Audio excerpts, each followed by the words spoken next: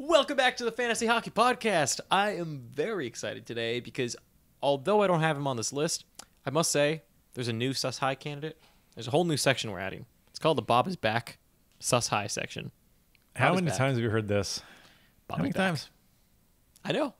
Look, I solely exist for pain when it comes to Bob. I was saying this before we recorded.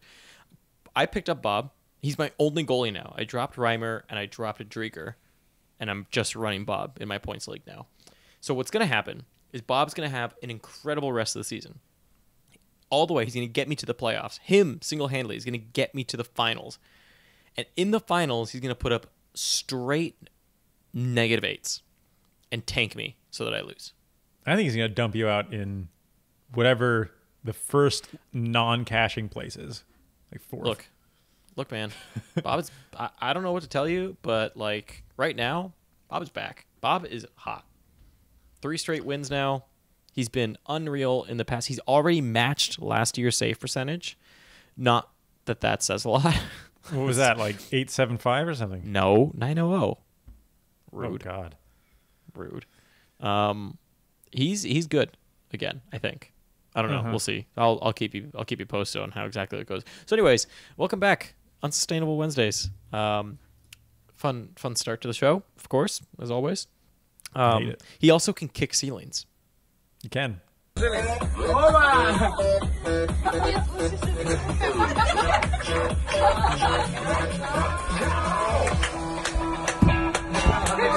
that is proof of him being back. Anyways, let's start off here and let's go into Unsus High first. Unsustainably High. Yes, I got to stop saying that because I know some people don't like it, although I personally kind of like saying Sus High or Unsus High. I like it. I don't know. Whatever. Anyways, my first one here is going to be Ondrej Palat on the Tampa Bay Lightning. Doing good things. Yeah, I thought about picking him up. He does play in Tampa Bay, believe it or not. Also, the same state as Sergei Bobrovsky, in case you didn't know. The Sunshine State of Florida, where A few hours apart. Yep, just a bit. So Ondrej Palat, very high shooting percentage at the moment. And more than anything, it's his IPP and his on-ice shooting percentage that's doing all the extra lifting. Ridiculous IPP of 75% over his last 7 games for a 70-point pace. I think that Palat, to me, is a guy that's just very inconsistent. So he's gonna go on these stretches of 70 to 100-point paces, and then he goes back down to nothing. That's kind of who he's been all season. And at the end of the day, he comes out to around a 60 to 70-point pace. Where he actually lands, I don't know, because he's not really consistent, right? So I'd hold him, but I wouldn't necessarily have the longest of leashes in case someone kind of takes over his spot, you know? Right. And he is, by the way, the power play pace, insanity. So over these last 14 games, these last 7 games, okay, he has 5 power play points. That's good for a 59 power play point pace in an 82-game season. Right. He's got another one in the game tonight, so there you nice. go. Okay, well, there you go. Even more. As always, we're recording this Tuesday night, so the game against the Red Wings is going on, and the Lightning are losing 3-2 at the moment. Just as we expected. As we all expected. Yes, of course. Yeah. All right, my first one is David Perron. Yeah, there's not a lot to try to describe how he's sitting at a 100-point pace over the last month or so, but I'll try. His IPP is insanely high. I mean, he's a career 65 to 70% guy. IPP, by the way, is individual points percentage. It means if a goal goes in when you're on the ice, if you were a part of it, it counts for you. If you're not, then it doesn't, obviously. So a 70% IPP guy is in on 7 of every 10 goals, whether that's a goal or an assist. He's career 65 to 70. Right now on the season, he's at 87%. And over the last month, he's at 85%. So right around that 80-something area with a pretty increased on-ice shooting to go with it. So not only is he kind of being a part of more points than he should, but there's more of them coming than should be happening as well. And I think the biggest and most obvious thing to point at is his power play point pace over the last month, which is at 47, He's also got 4 power play points in his last 4 games. That said, and this is always kind of tricky with the unsustainable episode in general, is that I can call him unsustainably high. That doesn't mean I don't like him. He was a really good power play point producer last year, and I think the biggest concern that we had with him coming into this year about being able to keep up his like 70-point pace, whatever he had from last year, is will he be able to keep up the power play point pace? Because Hoffman was coming in, and we just didn't know who was going to get squeezed there. Plus, I mean, we don't know if St. Louis is going to have the same power play point production that they did. But I guess it all worked out because he's still right there on the season. He's at a 35 power play point pace compared to 31 last year, so he's right back in line with that. But I would expect the points to come down, obviously. I don't think anybody's expecting a 100-point pace from Perron. But I think him having, a 75 to 80-point pace rest of the season isn't crazy with really good power play numbers. So he's one of those, and most people, I guess, fall into this category to some extent. He's both unsustainable, but also like better than I thought he was going to be to start the season. So a little bit in between. A little bit both. Yeah. My next one is a Los Angeles King, Adrian Kempe. What a absolute tear these last few games. So for his last 7 games, he's only played about 16 and a half minutes. That's not a lot, in case you were wondering. It's not a ton for an 82-point pace. That's not enough minutes for that. So what's driving that? It's a shooting percentage of 28%. And on top of that, he has a really high IPP of 78%, along with an on-ice shooting percentage of 15.5%. So Adrian Kempe right now is fully benefiting from a lot of luck around him and his own shots as well going in. He has 5 goals over that span, and his expected goals for is just 1. So he's outperforming by 4 goals. That's a lot. So Adrian Kempe to me is someone that will come back down to earth phenomenally at some point, although who knows? Maybe this year he ends up being the Nick Schmaltz of the season, but I would highly not believe that. If you look back at his last 14 games, he was on a 64-point pace. I think 55 to 60 points is more in line with who he is than his current, 82 or 100-plus pace. Yeah. My next one, and I really was hoping, and I'm sure a lot of his people that are rostering him were hoping the same, that I could put him on Sustainably High, but I'm just not seeing it, and that's Evgeny Malkin. So what are we looking at here? I think the biggest things to be concerned about is the shot decrease. I think that's the thing that's worrying me the most. Like everything else you can probably make an excuse for. A shot decrease without a dramatic ice time change, or at least being in line with whatever the ice time change is, that always kind of rings alarm bells in my head. We know that the power play has kind of been up and down, and I do think that that could pick up and kind of support his numbers a little bit. But we certainly are not going to be seeing 100-point plus pace Malkin or anything. I do think that there's some optimism for if you were super low on him and we're expecting him to be like a 65-point guy. I do think that over his last month or so, he's at like a 75 to 80-point pace. 75 to 80-point Malkin makes sense. But, I think a lot of us drafted him hoping for 90-point Malkin and just, or 90 plus even, of course, against an 82-game season. And just assuming that when you do that with Malkin, it comes with some injury risk and whatever. But the other main thing with him is last season he was at an 85% IPP, which probably was due for some regression anyway. I don't think any of us really expected him to be 110-point pace or anything like he was last season.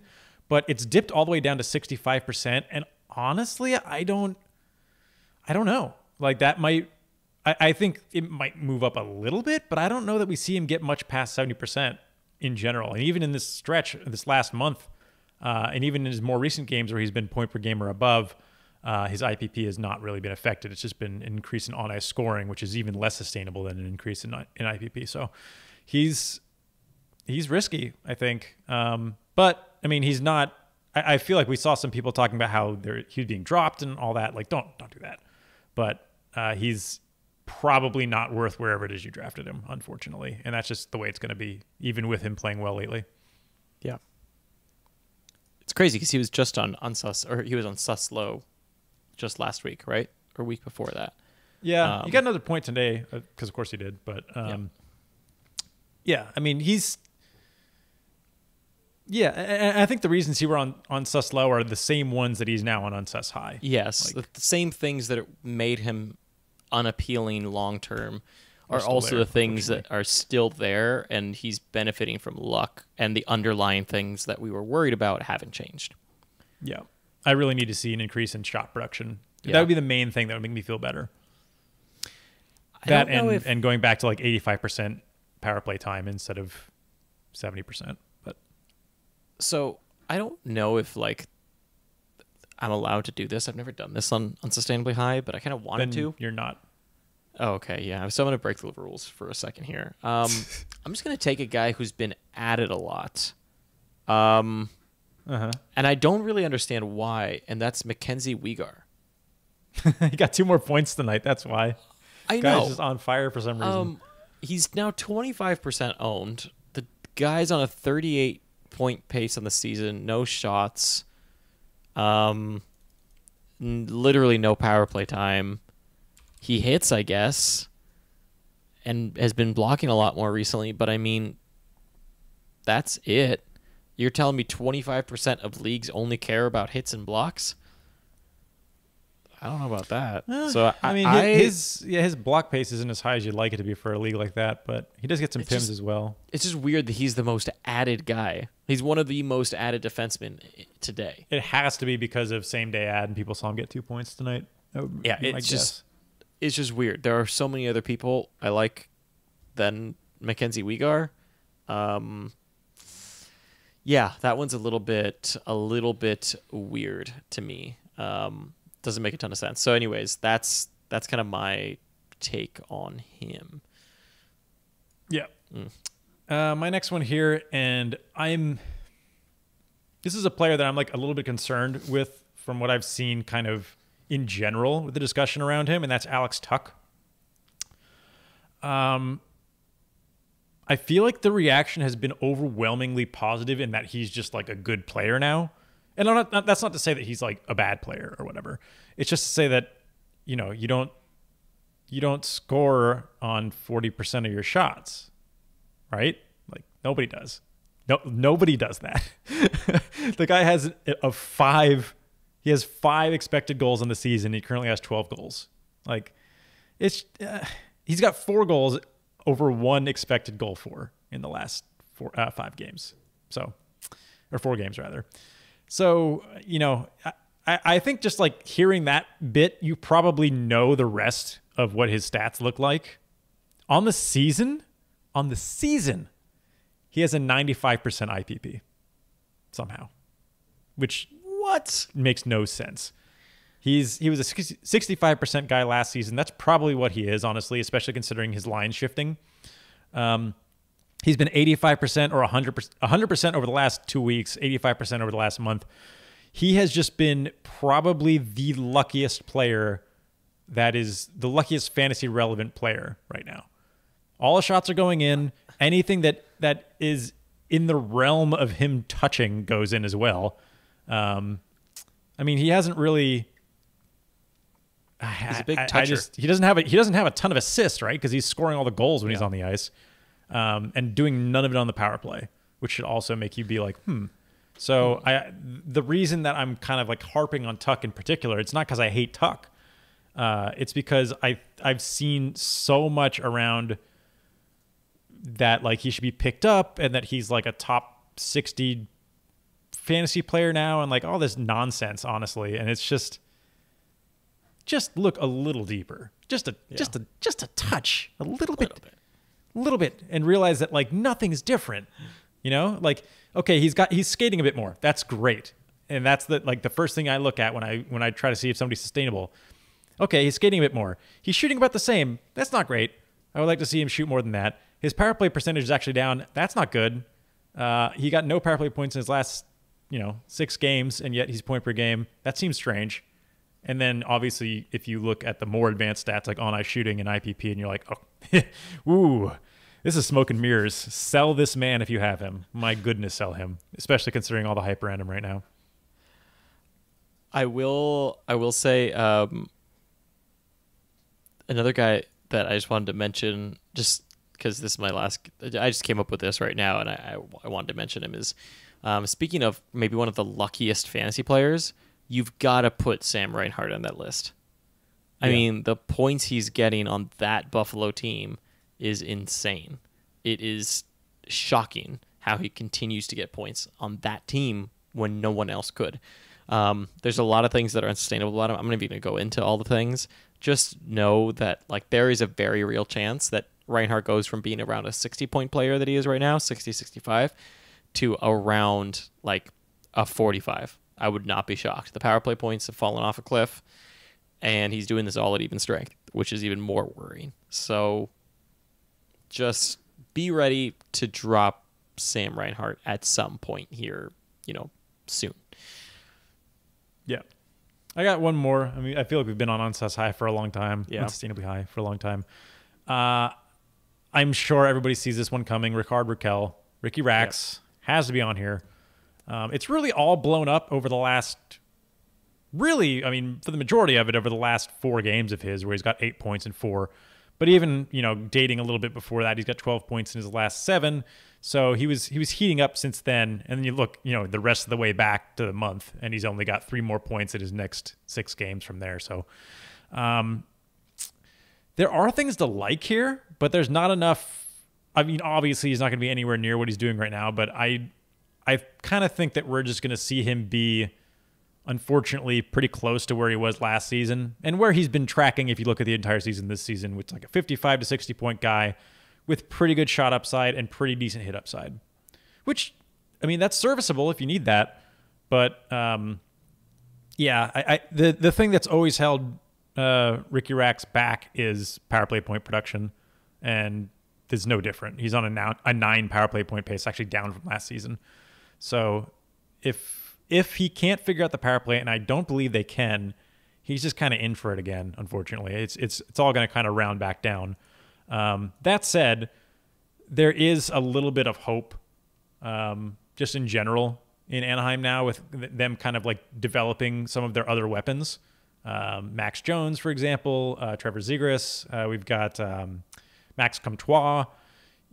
Troy Terry is doing well. Sam Steele, like all these guys, all their young players are starting to really like blossom a bit towards the end of this season.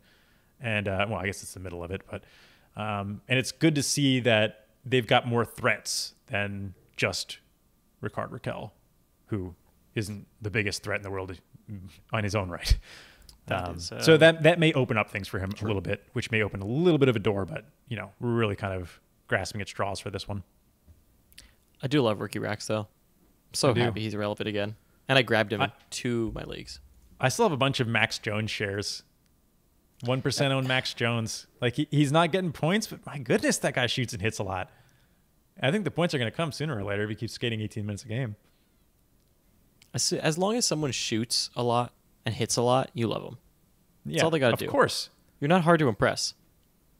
The guy has at least 1 fight this season, and he had 5 shots and 4 hits on his game back from taking a puck to the neck. He's my type of guy. That is absolutely your type of guy. Okay, so should we move into unsustainably low? Yeah. Now? Okay. So my first one here is going to actually be, I have 2 big names, and that's it. So I kept it to 2 big names that I wanted to talk about. My first one is going to be Alex Ovechkin. It's been a long time since Alex Ovechkin has appeared on Unsustainably Low. There's a lot of good things happening. His minutes are up, actually, I'm going to look at his last 3 games specifically. Not a lot has changed, really, from his last 3 games to his last 7 games. In his last 3 games, he's playing around 21 minutes a game. It's a big increase, or not a big, of a guy like Ovechkin's caliber, a minute increase is quite a big deal. Although my guess would be that a lot of that increase comes solely from kind of the power play not working as well. And so you spend more time on the ice trying to make that power play work. But either way, spend a little bit more time on the ice. His shots have actually gone up from last season for the most part, or stayed around the same. So like he hasn't really suffered this huge decrease in shot production.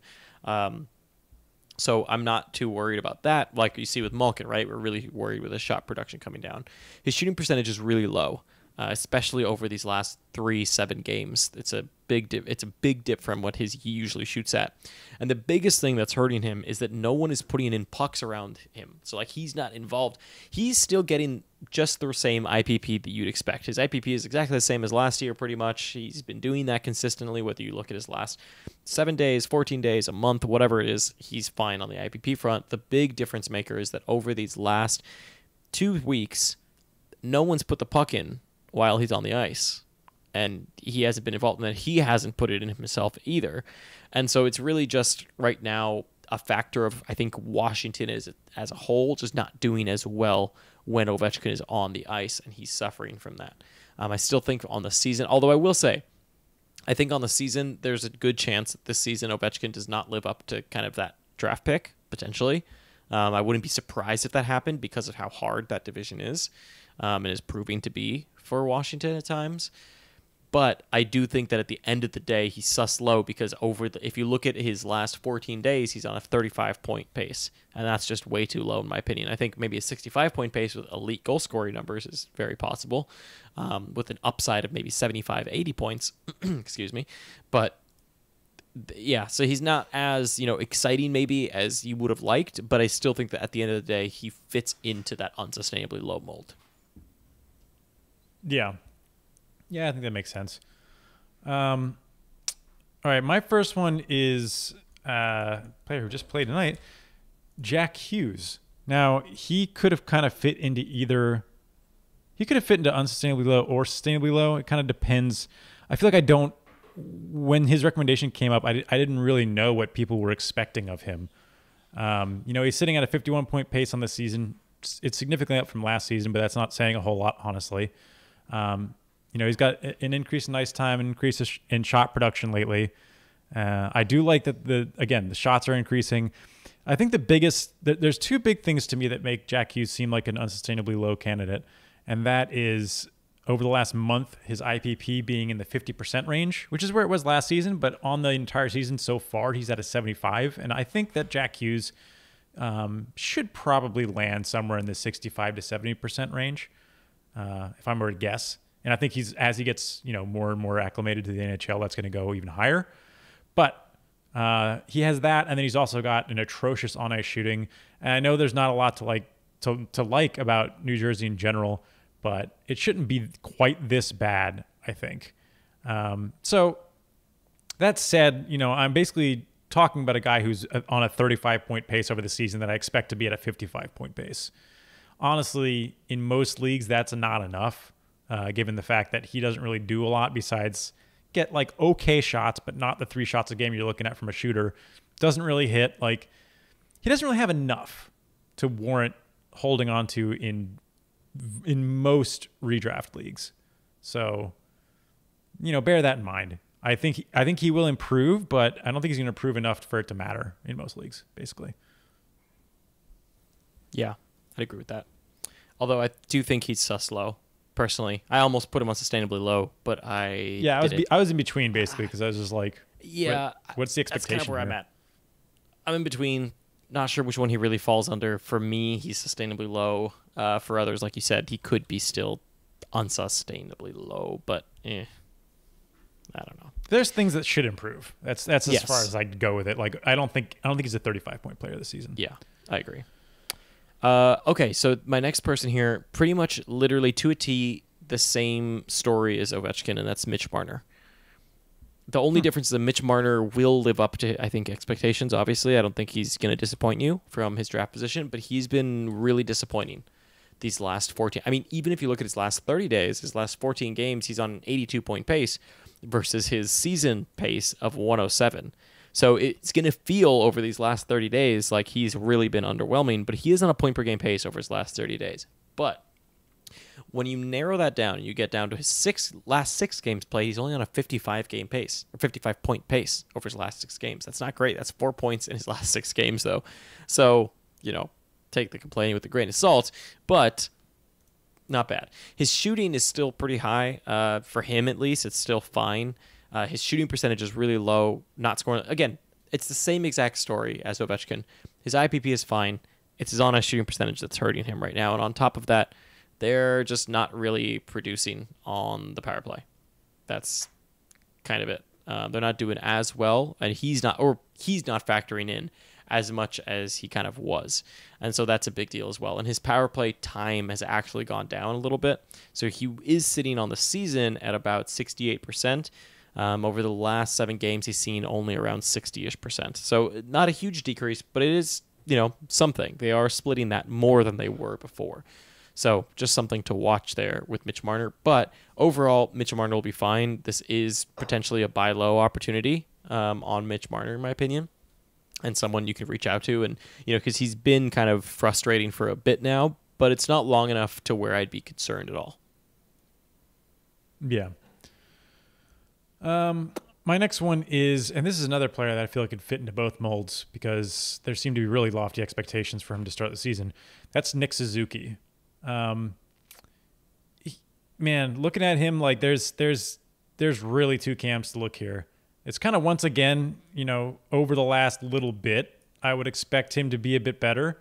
I know he's over his last, week, he's been okay, but over his last month or so, he's really been pretty disappointing. And I think that you can kind of point to the on-ice shooting for that, and the fact that they just have not gotten any power play points that he was involved in over the last month, which is certainly holding him back. But at the same time, you're looking at a guy that doesn't shoot much, gets decent hits, and I'm just hoping that people aren't out there looking for a guy that would be on a 70+ point pace on an 82 game season or anything, or like a high power play point producer or something. He's kind of another victim of the Montreal system. And the fact that it's kind of slowed down. Everybody was scoring for the first month or so of the season in Montreal, where they were putting up 5 and 6 goals every single game. Of course, that wasn't going to be sustainable, and we're seeing that affect everybody on the team. People are concerned about Weber and Petrie and name it. Gallagher, anybody. I don't think there's a single player on that team that I haven't been asked about in like a negative fashion. So it'll rebound a bit, but Suzuki is not he's not something, again, in like redraft leagues that I would be like totally clutching onto. I've added him in a bunch of leagues and I've dropped him in almost all of them at this point. I think I have dropped him in all of them at this point. So. Yeah, it's frustrating to say the least. Mm-hmm. Just a bit. I've got one more. I think you said you do? Okay, so take your last one. My last one is Kirill Kaprizov. He's actually been pretty fine over the last month, but kind of more recently he's slowed down a bit. But I think what I like the most about what's happening with him is his increase in shot production. He's weirdly, and I think this actually sort of makes sense. Over the last 2 weeks, he's at 100% IPP, but only 6% on ice shooting. So sort of makes sense. There's been so few goals to go in with him on the ice in general that like it's not super unusual that he was in on all of them. But I think Kaprizov is going to be good rest of the season. I'm not totally sure if people were concerned about him or not, but there was an ask, and I think he's fine. I wouldn't look too much into these last couple of games where there's only one game where he had points. I think that might be what people are pointing at. That it was out of 4 games, he had 2 assists in the same game. But yeah, I mean, he's got good ice time. Looks like the real deal. I love that he's shooting more. He's shooting 50% more than he has been on the season over these last few weeks. So that's a good sign in general. The shot increase is the thing I love the most. Easily, that's the thing that intrigues me the most about Kaprizov is the fact that he's now shooting so much more. And I remember that early on in the season, that was one thing that we said about Kaprizov was like when those shots start coming up and the minutes start coming up, that's when you really got to start paying attention. And that's kind of what started to happen as of late. Yeah, okay. That was my last one, so we can move on. So let's move on to Sustainably High. My first one here is going to be Capo Kakinen. I kind of briefly touched on them last week as well, but I know we got some questions about them. Capo Kakinen, Sustainably High to me. I think Minnesota plays a good defensive game. I know Talbot has struggled a little bit as of late, but Kakinen has been locking it down. And I am high on him. And I'm high on Talbot to figure it out at some point as well. I do like the game that Minnesota's playing, and I like how they're playing defensively. And they seem to play better in front of Capo Kakinen than they do in front of Talbot. And so I think Capo Kakinen can become the 1A with Talbot being the 1B. Yeah, I think that makes sense. There's really no reason for them to try to ride Talbot when they have somebody so good in Kokkonen. Yeah. It's Kokkonen. And Talbot, Kokkonen. Mm-hmm. We know, I mean, I feel like you can never really tell with a goalie, but I feel like Talbot and Jake Allen are similar in ways that if they get leaned on too much, that's when they start to kind of fall apart. And both of them are very good when given like 1B type roles. So, my first one is Connor Garland. Ooh. I feel like we haven't really talked about him quite enough. He's amazing. Yeah. He was a player that really early on in the season, even preseason, we were mentioning if he gets an increased in ice time from his 14 minutes a game he was getting last season for whatever silly reason, he could pop. And that's exactly what we're seeing. Everything he's doing is basically in line with his increased ice time and deployment. You know, he's almost always deployed in the offensive zone. Really, nothing stands out as like super crazy about him as far as like unsustainability. His on-ice shooting maybe is a little high, but he's not getting totally balanced out by like a high power play point base or anything.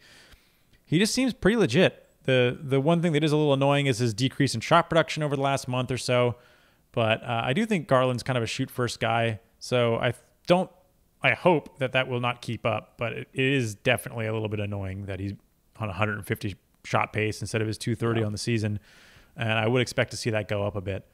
But I've been trying to make moves for Garland in my dynasty league, and the GM is hearing none of it. But I'm pretty high on Garland.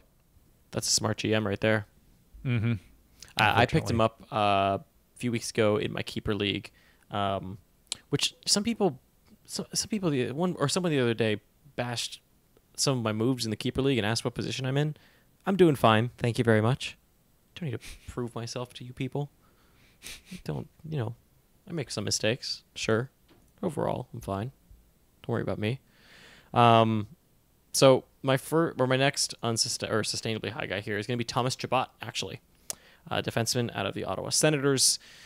A lot of people probably were thinking that he was going to be on unsustainably high, but when you dig into it, he's more like sustainably high, which is kind of crazy. So his on-ice shooting percentage is at around 10.5% over his last 14 days. If you go back a little bit further, it gets more sustainable. So he has 12 points in his last 14 games played, which is pretty dang good. 70-point pace for a defenseman. That's what you'd expect from someone like Thomas Chabot if they were playing at their premium price. Like if they were at their absolute peak, that's what you'd expect from a guy like him. His shots stayed pretty healthy. He has a 0% shooting over that span, by the way. Not that he's primarily a big goal scorer anyway, so it's not like it matters. He's missing out on like a goal. What really changed, though, was his IPP went up a little bit, but nothing too crazy, and his on-ice shooting percentage was only 8.5%. What's really helped this last 14 days him really take off as of late has been that the on-ice shooting percentage for Ottawa really increased to 10.5%, and he factored into a lot of that. And so that's really where we saw this big increase in points as of late. But on the season, and as of this last 30 days, when he's really seen a big increase in point production, that's all really sustainable. And if you look at him on the season as a whole, super sustainable. I could easily see Thomas Chabot being like a 65-point defenseman on the season, honestly, from a pace perspective. I would not be shocked at all if that's what ended up happening. Yeah. His IPP seemed a little high to me, but nothing crazy.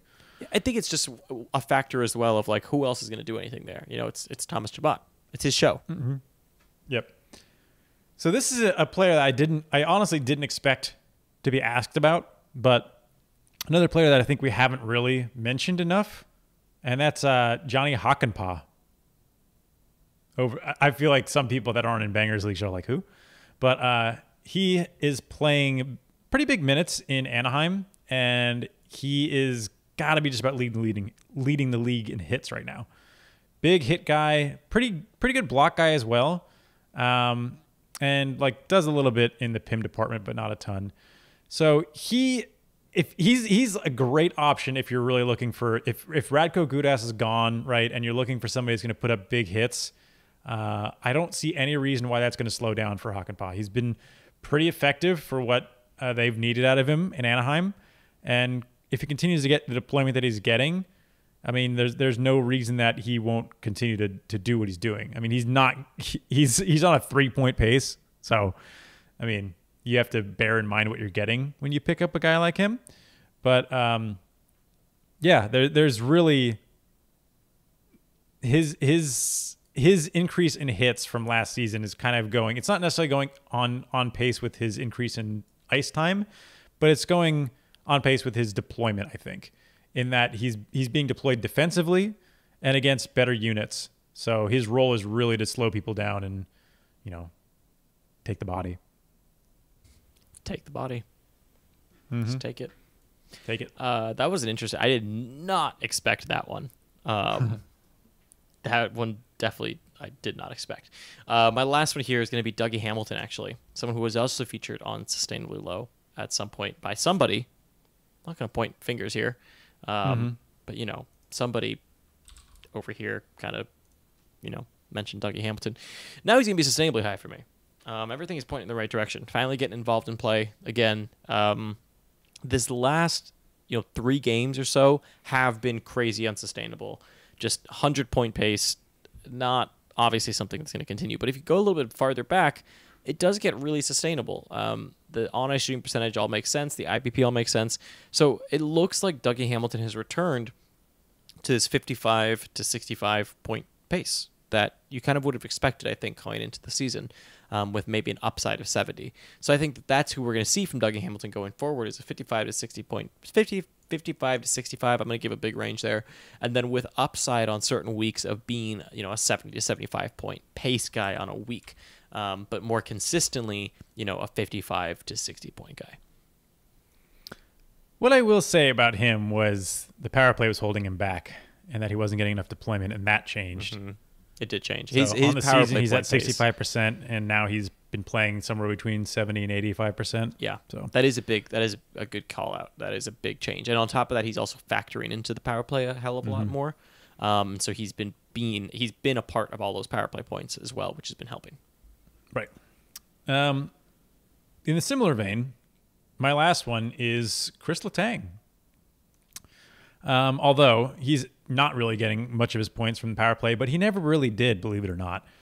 Despite how lethal that Penn's power play is, it was not really his wheelhouse.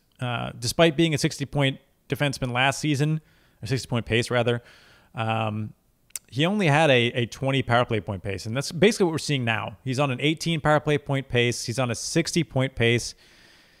He's just he's delivering. This is what we hope for him. His numbers are as sustainable as you could possibly get. He's a flat 50% IPP, which is basically what I would expect from a good defenseman. His on-ice shooting is pretty much in line for what you'd see from the Pens in general. He's still getting pretty good power play deployment. His hits are still there. He's exactly who we hoped he would be.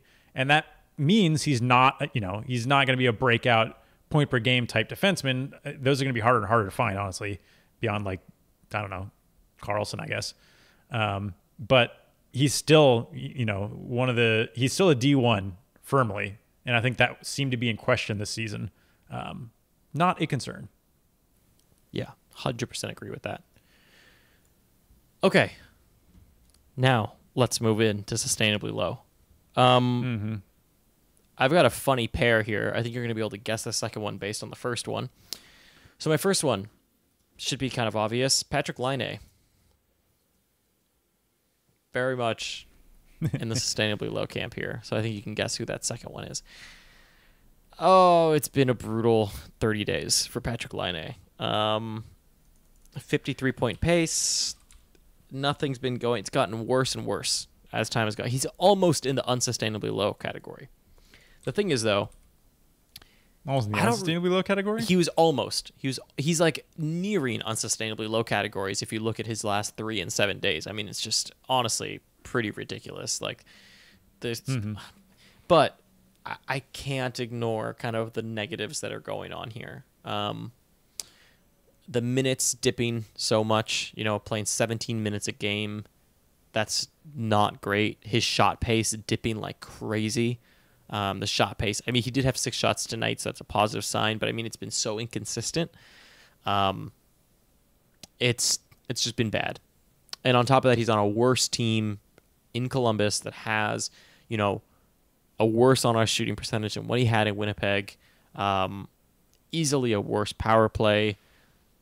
It's just not good there. And while he started off red hot, things have gone south very, very quickly.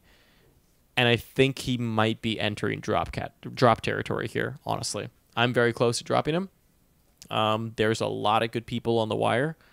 And if you're listening to this, you can also, I think, assume that Bjorkstrand is also a sustainably low candidate. But the thing is that, to me, Patrick Laine is a more important sustainably low candidate because of his importance to your team, whereas Bjorkstrand, I think, was always a streamer, always kind of expected to be a potentially decent upside guy. And Bjorkstrand is doing a lot more with a lot less right now. And I've actually still kind of held on because his shot pace has been kind of fine, whereas Laine doesn't even have that. Right. So Laine, by all accounts right now, is just doing nothing.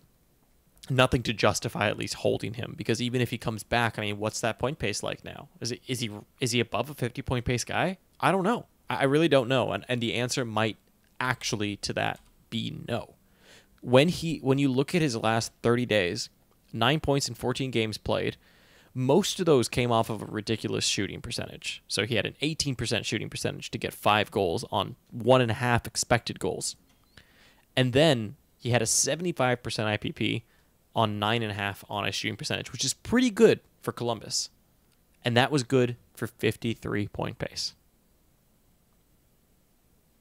Not so good. Who is he when he comes back to normal? I don't know. 50-point pace? 55? 60? Regardless, that's not worth it.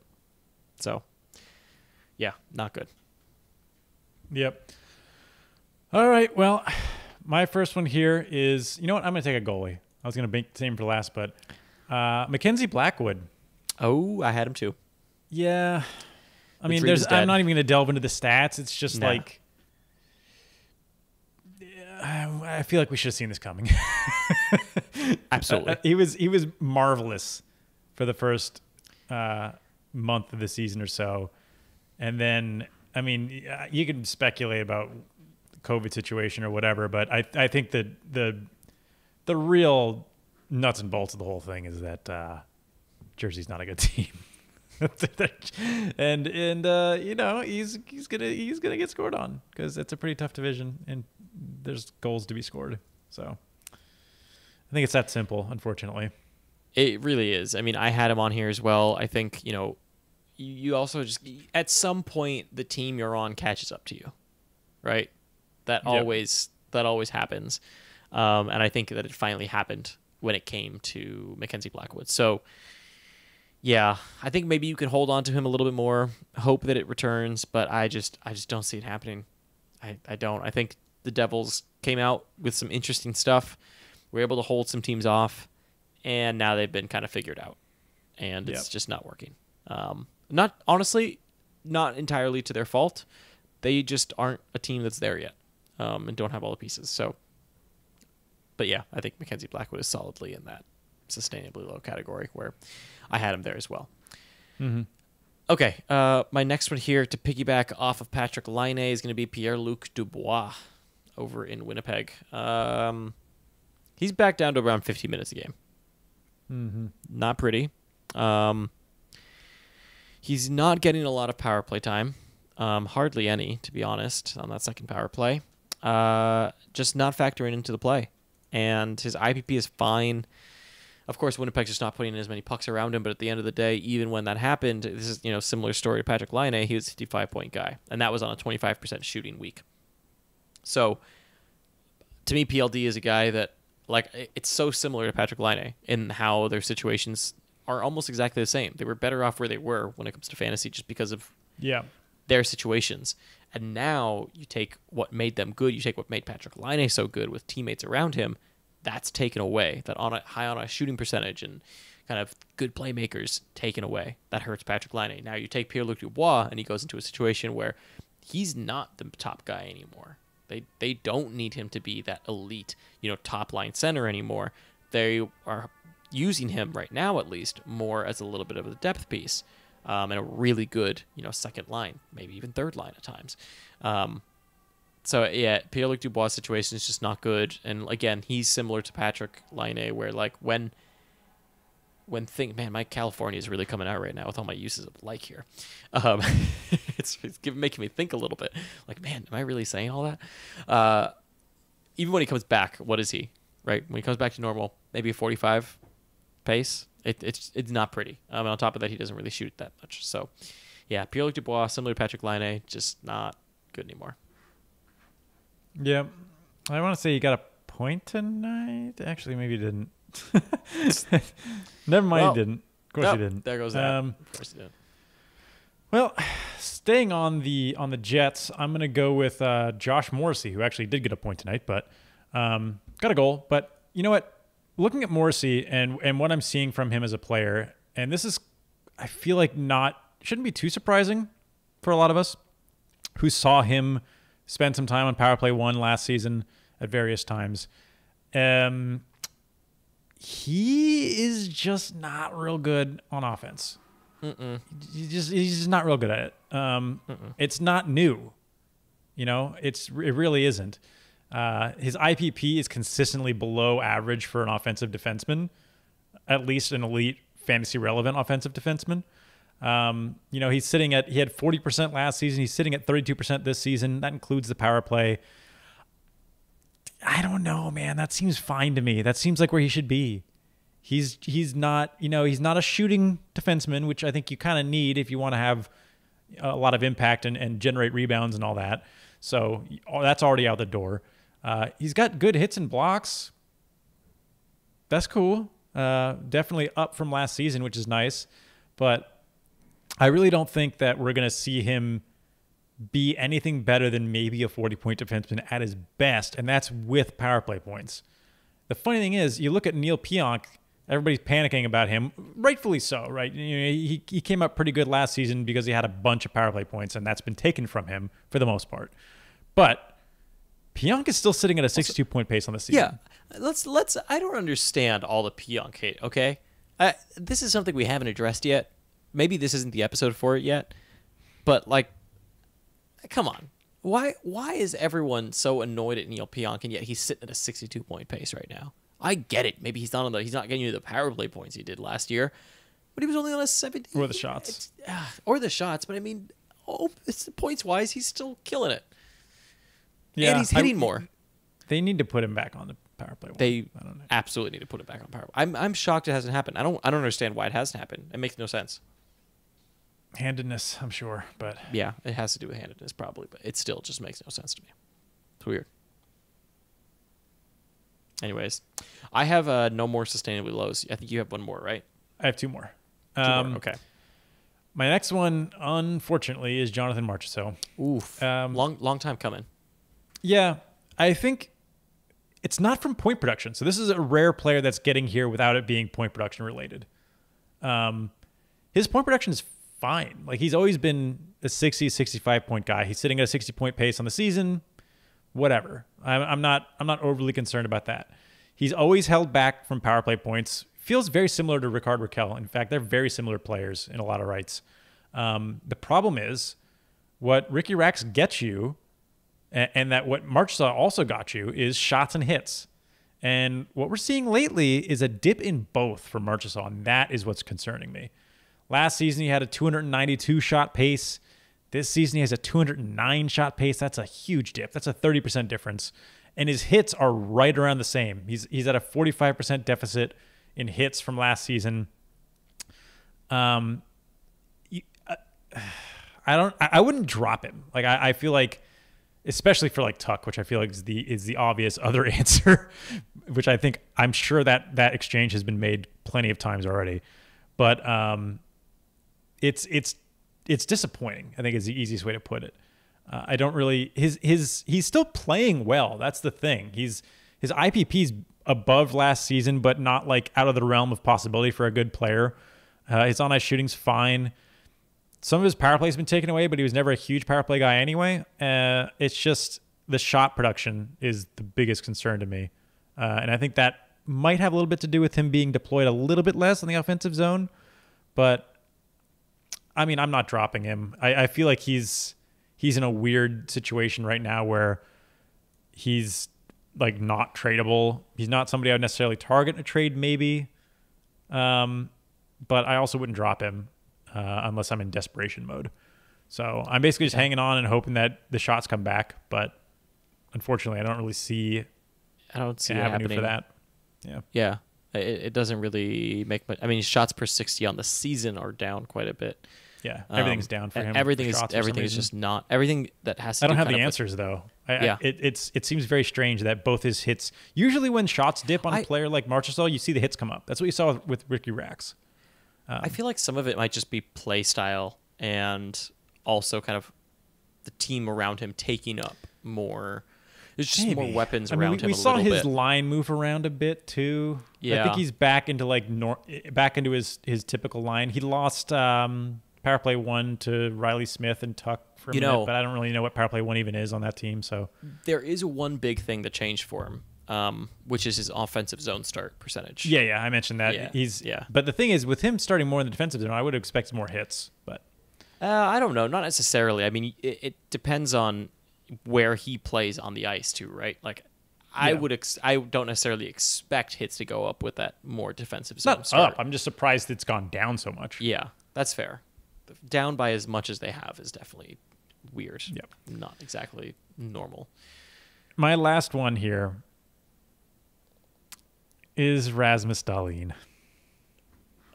Yep. Look how they massacred my boy. Yep. It's just too much. It's just too much over there. Too much badness. Yeah. Plus, him sitting at a 60% IPP last season, that's really high for I mean, it's not really high, but it's pretty high for a defenseman. It is. And even with that, it got him 55 points. So I think there's a lot around expectations around Buffalo this season, especially with the addition of Hall and with Dylan Cousins, and with some of these other players that seemed interesting. That we expected there to be a boost for just about everybody. We expected Hall to have a better season than he did in Arizona. We expected Eichel to have a really good season. We expected Reinhart and Olofsson and Dahlin all to have good seasons. And I think at this point, there's no reason to expect any of them to really improve in any dramatic fashion. Dahlin's numbers look what I'd expect, and he's certainly getting plenty of help in the power plays on a 29 power play point pace. That's solid. But they can't convert at even strength at all, and I don't see it changing. And that's like something that worries me a ton when it comes to any Buffalo player, such as Victor Olofsson and such, right? As soon as that power play dries up, that's it. Goodbye points, because they just do not get it done at even strength. And that's kind of what's happening right now, and it's not pretty. I agree. I almost traded for Dahlin at the beginning of the season. I'm so happy I did it. Yep. Thrilled I did it. I really... Also on a 41 shot pace over his last 4 games. Which is oof. Here, fun fact: over the last 4 games, his points pace and shots on goal pace are the same. Yep. Oh, that's not good. R.I.P. Dahlin. Well, now, what's their faces? Buffalo can continue their 7th annual fire sale. Yeah, that's great stuff. So I did want to mention one thing for those who stuck around till the end of the episode and also join us on Sit Start Saturdays. We had said on Sit Start Saturdays we'd tell a little story that we have from our past to do with a certain fantasy site. For those that might have missed it and don't know the history of it, we'll tell it on Friday as part of 10 Takes.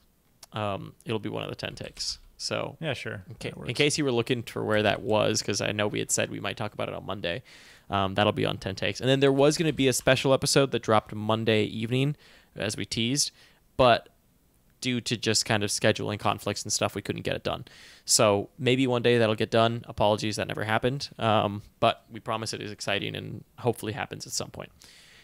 Anyways, there you go. That is Unsustainable. Thank you so much for listening. We'll catch you next time. Yep. Thanks for listening.